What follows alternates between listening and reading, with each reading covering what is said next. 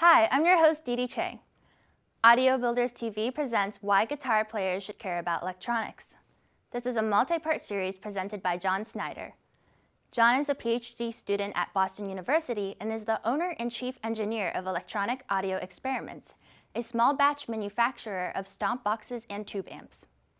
Audio Builders TV is produced by the students of Concord Carlisle High School with help from Colonial Sound and CCTV. Please subscribe to us on YouTube and sign up for our mailing list at audiobuildersworkshop.com. Audio Builders.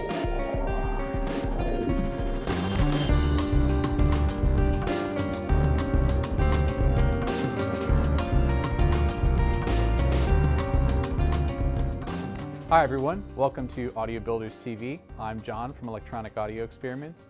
Last time we talked about analyzing a distortion pedal, a very simple but very instructive design using op amps and diodes to achieve an edgy, distorted guitar tone.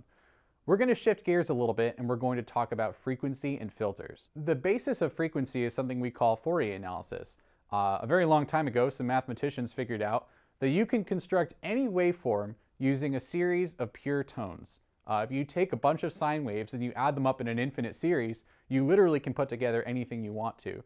So how does this apply to sound? Well, if you strike a C on a piano or if you pluck a C on a guitar, they're going to have the same pitch but a very different tonality.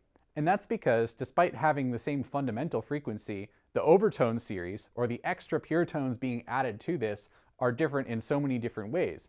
So you can see from this graph that if you combine a whole bunch of waves, you can get something that even looks like a square wave. And that actually goes into DSP as well, because we have the ability to reconstruct any waveform, even digitally, using the tools developed by Fourier analysis.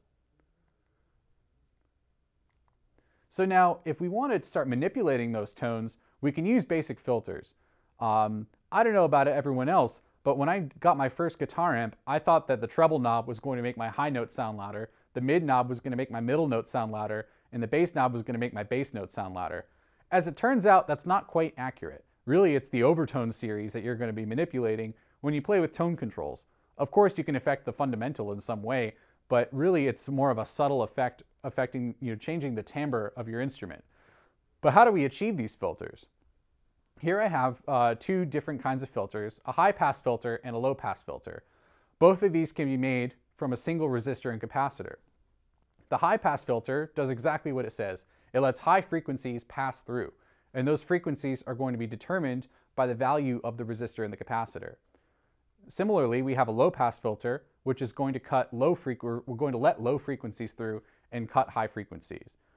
You'll often see a high-pass filter at the input of a circuit in order to block out unwanted low frequencies like rumble and mud, whereas you'll see a high-pass filter or a low-pass filter at the end in order to cut out things like harshness, fizz, extra distortion products that you might not want to hear, and all those sorts of things. You also will see a low-pass filter used to block radio signals out of an input, and you can find this in a guitar amp, you can find this in a mic preamp, you can even find this in non-audio equipment to get rid of unwanted noise radiating from RF sources. So if you were to look at a filter in a graph, one of these passive filters from before, you get something that looks like this slide. The cutoff frequency is going to be calculated with this simple equation. Fc is equal to 1 over 2 pi Rc, where R and C are the value of the resistor and capacitor, respectively. That way, using resistors and capacitors, you can tune a filter. In fact, if you replace that R with a variable resistor or a potentiometer, you can make a tone control. If you put a bunch of different filters together with potentiometers on all of them, you can very quickly make a complex tone stack like you might find in a guitar amplifier, where you can control treble, mid, and bass at the same time. And I'm not talking about the notes. Now, the most complicated, or really the most powerful kind of EQ is a graphic EQ.